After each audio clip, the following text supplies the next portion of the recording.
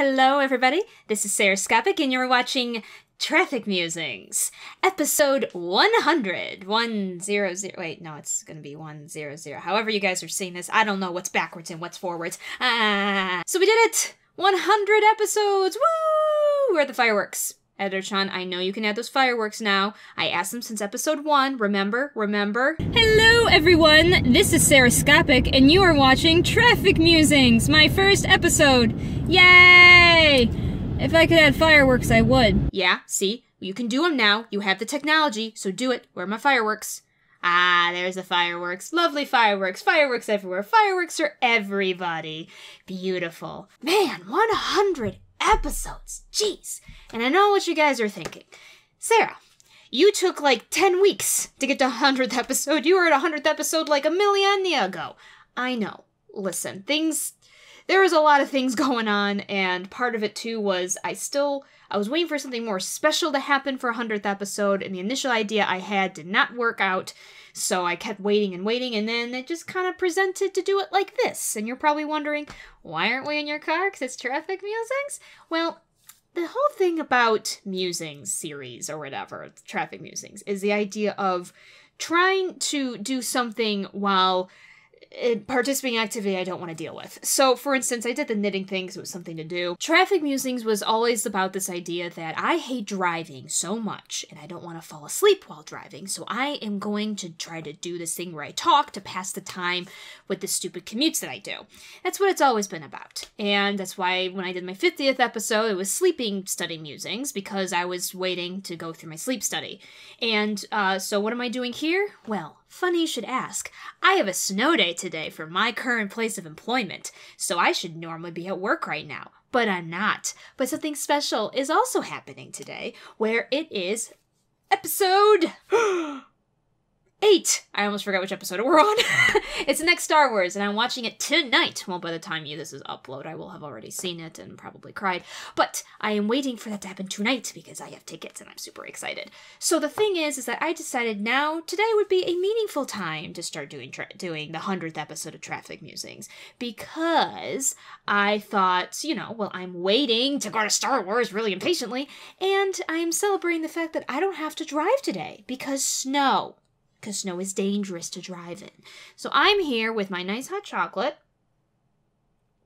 pumpkin spice flavor, because I am a white girl. And this is going to be Snow Day Musings. That's what today's called, I guess. I don't know. 100th episode. Let's see where it's going to go. I don't know how long this is going to be. Sleep Study Musings was 30 minutes because I did it in intervals of 10 minutes each because I got really bored. So I don't know how long I'm going to talk today, and because of the subject matter I've decided to talk about, it might be for quite a bit of time. Here is the thing.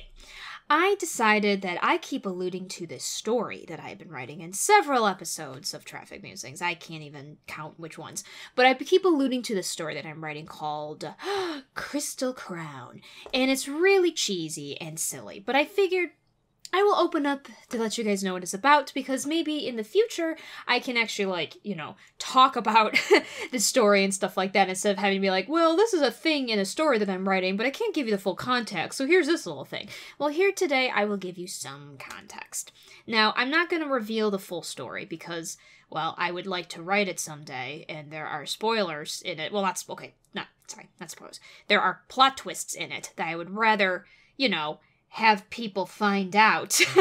But I will at least try to explain, parts of it and stuff like that. So I'm going to try to do this in 3 different sections. So let's get going. The first section. What's the plot? What is the overarching plot of the story? I can try to explain it in 1 sentence, and the best explanation I have for 1 sentence is a group of teenage adventurers go on a simple fetch quest to prevent another world war. That's the best way to put it. and I guess I should add, and things get cray-cray. So that's the basic storyline. Now, what does that mean? Well, that's the tricky part, because the problem is that it is a fantasy world where I've created different rules and races and stuff like that, and those kind of politics and those kinds of interactions are kind of important to understand why this is important, but I'll try my best to explain it. So I created this world where part of the whole history of Thygare, as I called it, the word Thygare comes from me doing a weird amalgamation of Gaia and Earth, and that's when it became Thygare. Anyway, this world of Thygare that I've created was, there are these, 6 elemental gems, because I'm creative. And they're the 6 different elements. And this elemental cycle whole thing is actually important. So you got your basic 4. You've got your air, your water, your fire, your earth. I added 2 other ones, plant and lightning. I know it's weird, just stick with it. I need to stop saying that. This world was created with these 6 gems. And they hold a lot of power because they can create that element. Because it's the idea of they create something, right? You know, matter cannot be destroyed nor created. These are magical gems that can create things. And so basically, the world was created with these gems. And one day, people kind of discovered that these gems hold a lot of power. People wanted to collect them. There was a huge war that was fought about it. And as a result, a special person who I will explain how it was important, named Marthana, who she is a special person because she is what we call a summoner, which I will explain in a minute. She collected all the gems, put them in a big chest, and hid them in this little kingdom called Jolivai, and that was the whole thing of peace. It's like, okay, we're going to collect these gems, we're going to put them in the same place so that nobody can use them, and this little kingdom is going to be the one that protects them. Awesome. Cool. Great. So my story takes place about, I think it's like 92 years after this Great War, the Great Elemental War, I think I called it. And the princess of this kingdom, Jolivai, Violet, my main character, she's great. Violet, one day, accidentally, basically, happens to notice that someone is trying to steal these gems, which is a major, major no-no. That ain't good. You're not supposed to do that. And in the process of trying to save the gems, accidentally sends them scattering. And, like, because magical forces. Because magic. Shut up. And so as a result of this major, major, major mistake, she is told that she needs to find some followers and basically do what Marthana did, you know, almost a century ago at this point, and that is find followers who would be able to help her sense for these gems, go and get the gems back to where they belong, and prevent another war, basically. So, man, how am I even going to start this? Okay. The world of Thygare is split up into 4 races. And one thing I'm going to mention at the same time with these 4 races is when the world was created, I mentioned that they were created with those elemental gems, the 6 elemental gems. And I don't have the specifics of evolution-wise how these races were created. We're not going to get there. But the point that you need to know is that these 4 races kind of grew up and congregated near certain gems. And the reason this is important is because everyone has something that is called, every single person, no matter your race, has something called an elemental trait. So think of it kind of like your astrological sign for your birthday, except it's not based on your birthday. It's based on more of an internal thing. It's really, I haven't quite had a good job of describing it, but it's just another trait about you. It's actually, I wouldn't say it's like your astrological sign. It's more like your blood type, actually. You were born with it, it is kind of genetic, and it may determine some things, but it's kind of almost like astrology and what it determines. It's just, but it is genetic. So each race was kind of created and grew up near certain gems. And it'll make sense once I explain what those are. And so as a result, those energies of those gems kind of bled into these people and resulted in these elemental traits. Now, in the future, elemental traits have since kind of been spread around, and most people, especially humans I will explain, can kind of come in all different elemental traits, but this is just an important, because it's an important identity marker. The first race easiest to explain are humans. Humans were born near the earth and the fire gems, and so humans, their ancestors came from fire and earth traits. But basically, humans are humans. Then I have the naiads, I call it. I spell it differently, but the naiads is kind of like mermen, basically. They mostly live underwater, but you do see them on land. They were born near the water gem. obviously. And they can kind of come in different types, but mostly water gem these days. Naiads, for the most part, can live on land. Most of them just live in the water because that they have to at least be in the water for most of the day, but they can be on land, so they can participate in the culture, in the international culture of Hygar. So yeah, that's their whole thing. There's a lot I'm not revealing, but I can't. Next, the Fae. These are fairies, but they are not tiny. These are like people-sized fairies. So yes, they have wings for the most part. They do have functional wings. They were born near Plant and Air Gem. They're kind of like the elves of any fantasy world. That's what the Fae are. So they're ones that are more magical, that think they're the more wiser ones. They can live longer than most other races, but they're kind of pretentious as all hell and get out. And then the last are a stupid made-up race that I need to redo, but I was like 10 years old when I made this up, called the Psycapians. They're psychic. Yeah, they were born near the lightning gem, and they are extremely industrious and intelligent. And when I say they're psychic, what I mean is that every Psycapian is born with like a one specific talent that is almost like psychic in nature. So yeah, those are kind of my basic 4 races. And I guess I'm trying to think what I should go into next. So I need to explain summoners. I need to explain how the magic system works. So let's go to the magic system. I have no idea how much of this cut's gonna end up in the final video. I guess we'll find out. So, magic works, how to explain this? So magic works in this idea of kind of like spirits. I kind of took some ideas from like Shinto religions for this. It's not exactly that, but that's kind of where I took the ideas from, is this idea that there are spirits in our world in the elements. And this idea is that this is how magic is done. Magic is basically just almost kind of praying or asking the spirits to do something for you. So back to the Fae, their magic is actually more of that they commune basically with the spirits and ask them to do certain things. So if there's water, they may commune with the water spirits to move in a certain direction. There's a word I made up for the Fae called Kenlika, which is that doesn't have a very good translation, of course, in basic, but the idea of it's kind of looked as like the power level of a fairy, how good they are at magic, but what it more translates to is how charming they are, how much the spirits like them. So it's kind of this idea of your power is based more on how charming you are to the spirits.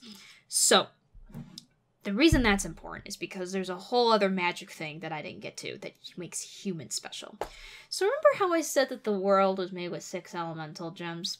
Well, it's true, but there's one little other artifact I forgot to mention called the Crystal Crown.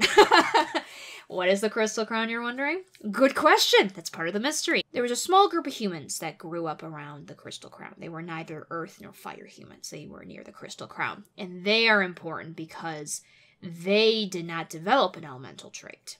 They instead gained this ability that we call being a summoner. What's a summoner do, you might ask? Well, they summon things, lol. No, they summon these special beings called Daons.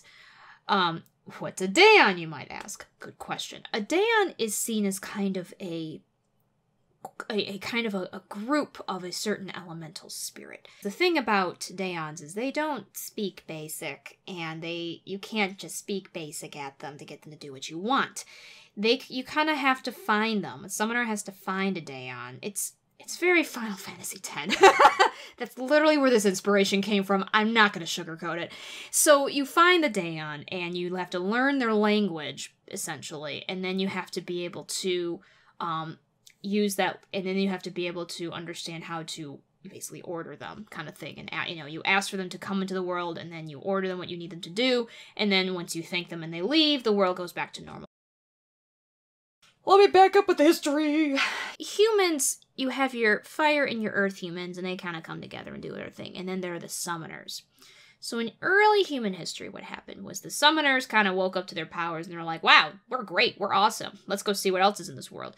And they see other people like them, but they can't summon Daons like they can. So they were like, wow, you guys suck. We're going to rule over you. So summoners became basically the first kings and queens of humans. So they developed the first kingdoms, human kingdoms.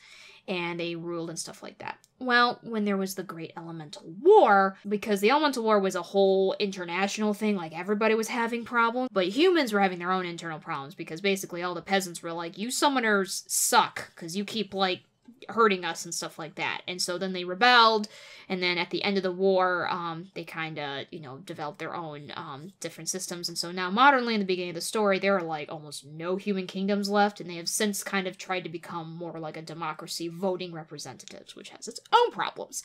So, I'm going to explain real quick about why Marthana is important. I mentioned her earlier. So, there was the big war with all the gems. Everyone was fighting over all the gems and stuff.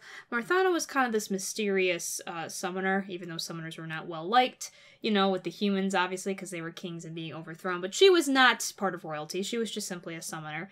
And she decided to go around and get all the gems back because she was like, this is crazy. And so as part of this, she realized that she needed to do something about the fact that the gems were wildly going out of control. So what she did was that she collected a group of people.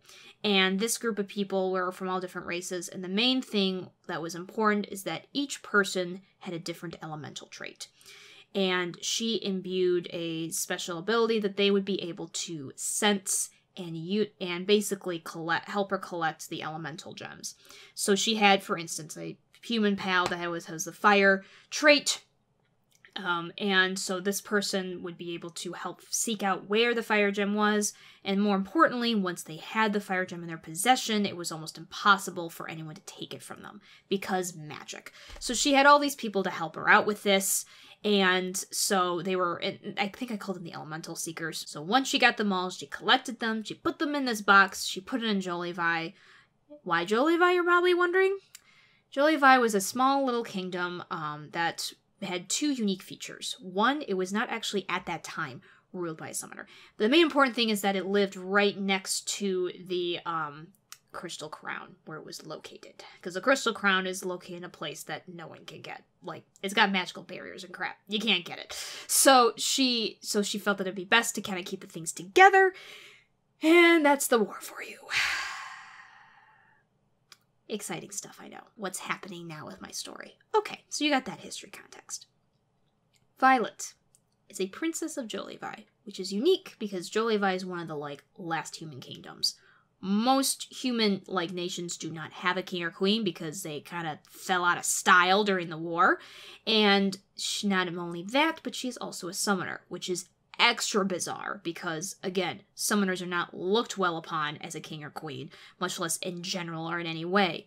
Yes, it's also super weird because Jolivai used to not have a summoner king or queen. So, this is especially weird, but yeah.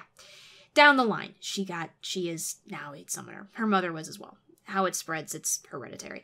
So, so that's what makes Violet very special. But also means that what she did was a huge screw up.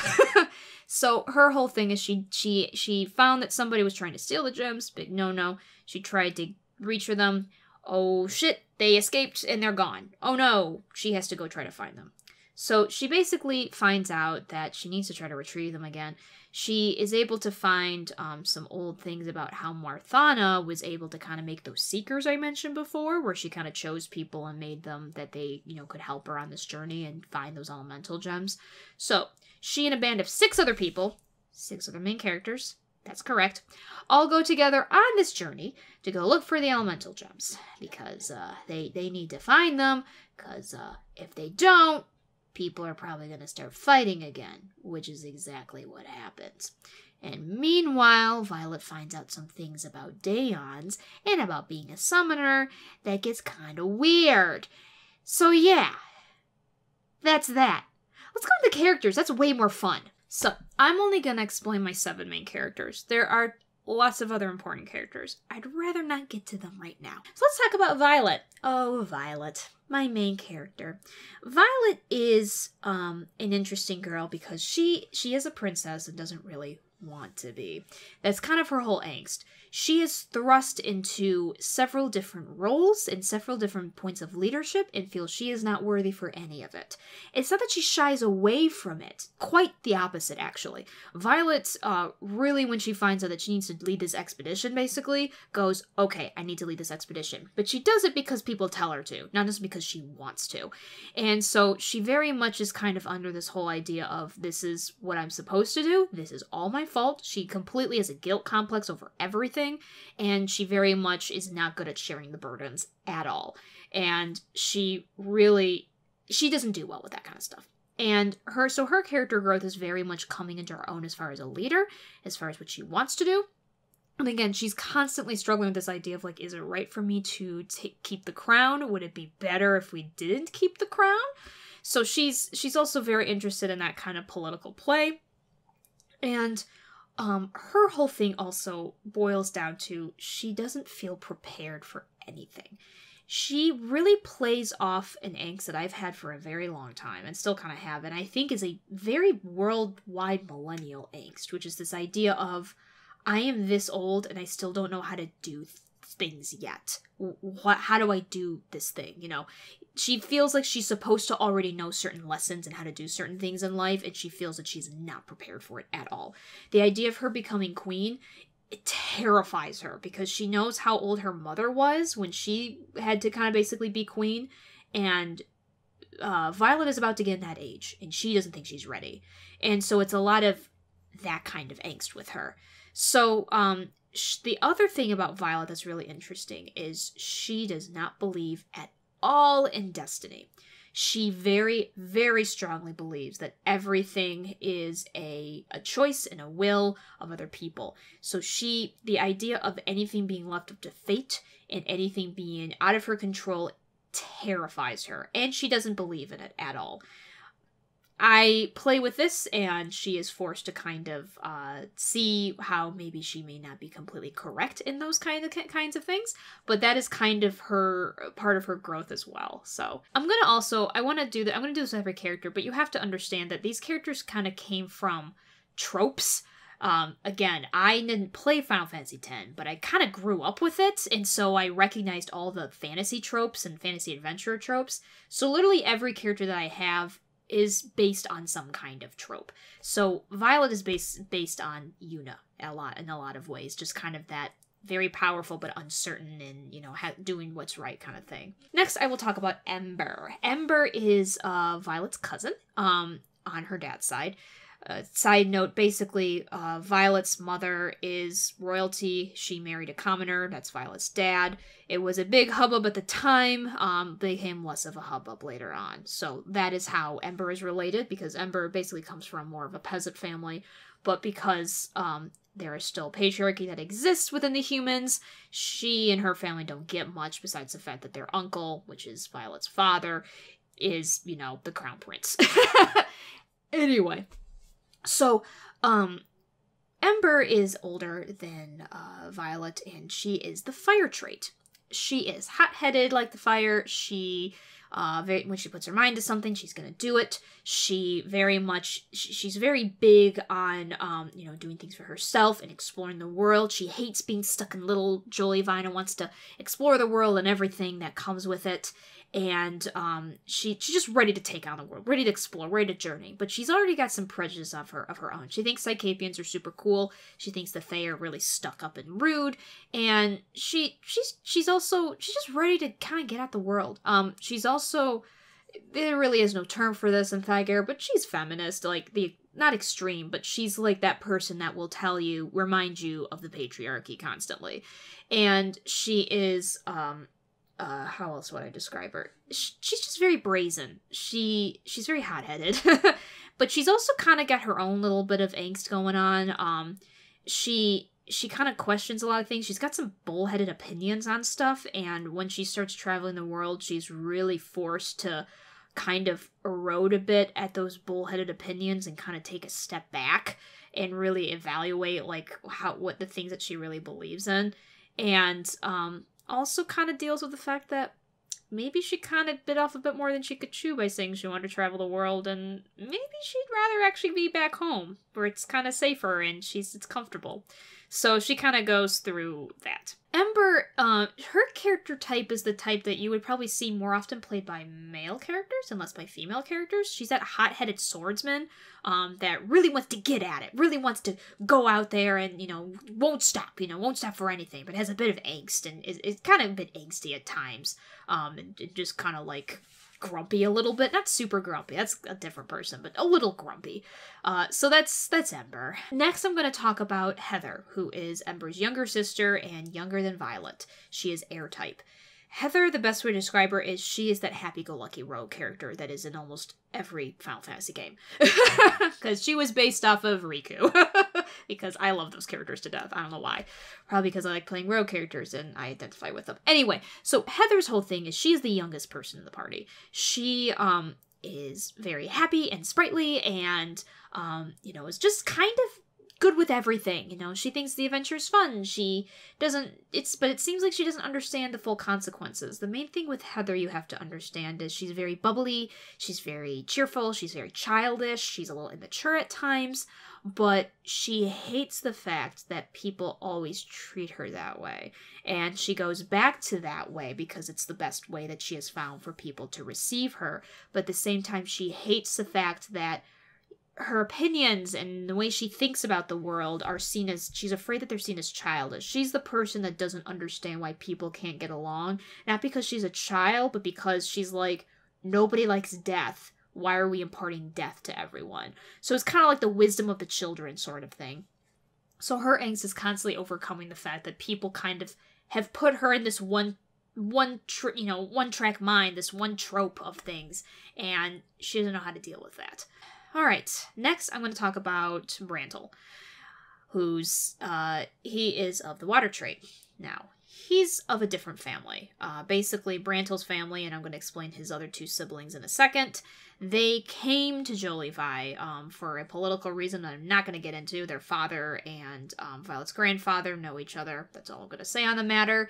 And but the main connection is that it turns out that Brantle is something special to Violet. He is what we call a bonded partner. And I'm not going to get into it, but the whole idea is that summoners are actually pretty weak for the most part. And by that I mean like mentally and physically. Because their whole thing is that they actually are constantly bombarded with the voices of the elements because of the kind of stuff that they do. So Brantle's her bonded partner.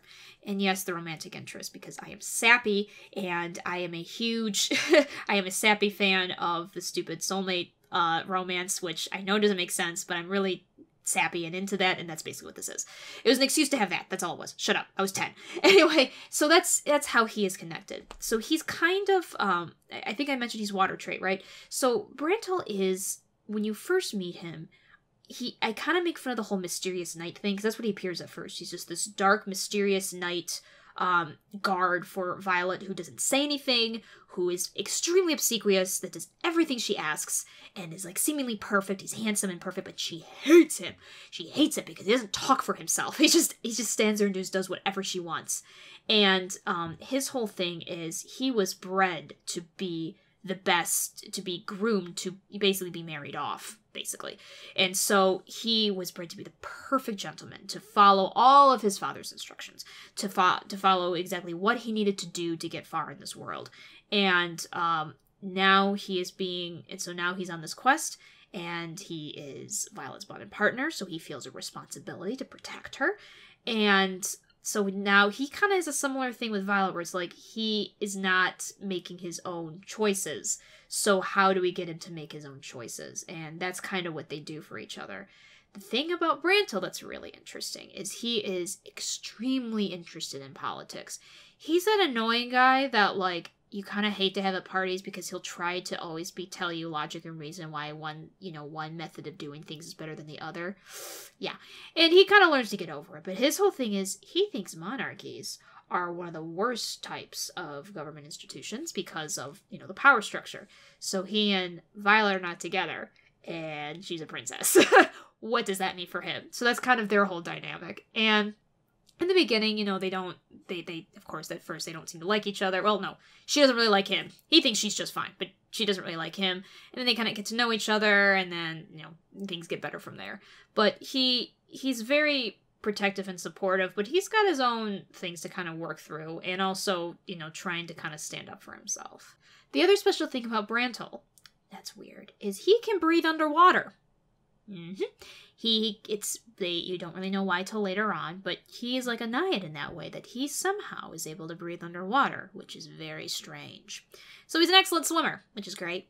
And so his whole trope is it's funny, he's kind of a mix of tropes. He is both that stereotypical trope that's usually inhabited by women, the whole, like, bred to be the perfect, you know, bride kind of thing. He's got that going for him, but he's also that kind of Lancer, you know, dark, mysterious, doesn't, you know, just kind of protector kind of thing. Next we have Kathy. Kathy is the lightning trait. She is the oldest party member. She is Brantle's older sister, so she's the oldest member. She's just like a few months older than Ember, and she is the mommy of the group. She very much, she's honestly happy-go-lucky, but she is extroverted, she loves people, she likes being around people, she's very nosy, she gets in people's problems, she's trying to solve people's problems, she's the constant mediator and constant busybody of everybody. And the reason she can do that is because her weird thing is that she can read surface thoughts of people. But Sarah, I thought only Psycapians had psychic powers. I know, you need to wait and find out when I'm finished with the book. So that's kind of her thing, and it's very exhausting for her because she is human and should not be able to do that. But at the same time, she is able to use this ability to kind of understand people on a very different kind of level.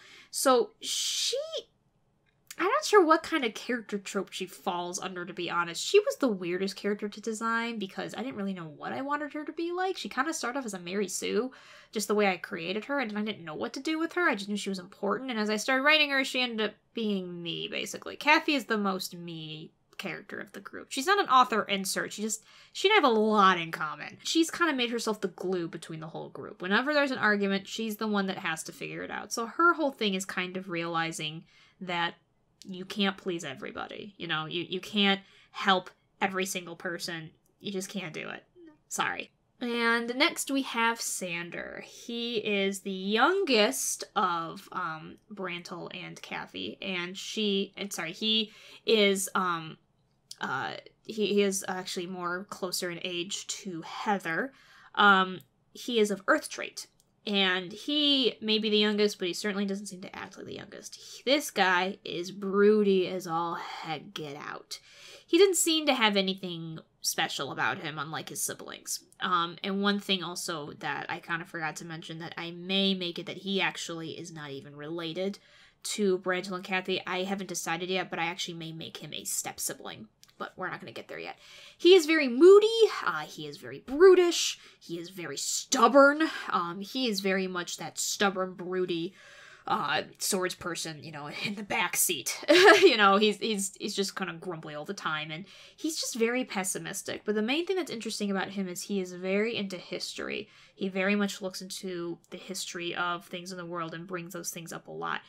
He's that guy who is Catholic, but but actually, for instance, would not necessarily bow down to a political party because that's stupid kind of thing. You may not necessarily agree with all his opinions, and as it turns out that some of the things that he believes in are right, and some of the things he believes in are wrong. But he's just very stubborn. He has the strongest opinions of the group. Sander is the character that you are either going to love him or hate him because of that. And last and finally, we have Lily. Lily is special because she's the only non-human of the group. Well, she's half human. She's half human and half fairy, because that is a thing that can happen. Her special thing is that she can grow wings. Her wings are a little bit weaker than certain fae, but she also can kind of just lose the wings and look like she's a human. And but she also does have magical ability. In fact, she has great Kenlika, as I explained earlier. And she is shy. She is extremely demure. Her whole thing is that she's been criticized her whole life because she is a half-wing, and get it, half-wing, half, okay. She's a half-wing, and the Fae think that that's really bad. They don't like that at all because they know that she is. And so she's been constantly criticized and has found no belonging in anywhere. And so when she finds the group and they ask her to join, she's kind of like, all right, I'll join. She's very much the outsider of the group. She doesn't really have a close connection with anybody. And this does become more important later on with the antagonists. Because, not that she sides with them, but she may have a different morality than the group has as far as loyalty goes. And so but she's very, very shy. So her whole thing is she's kind of like, was stuck in a castle her whole life and now is trying to find out where her life, you know, what's my life's meaning. You know, she's really trying to find out where she, you know, belongs in life and such like that. And I have some really exciting plans of her happy ending, and I'm very happy about, because originally I was going to go one way and then I wasn't pleased with that, and now I'm very happy with where she's going to end up. So that's Lily. She's great. She's adorable. She's like, you can't hate her because she's really cute.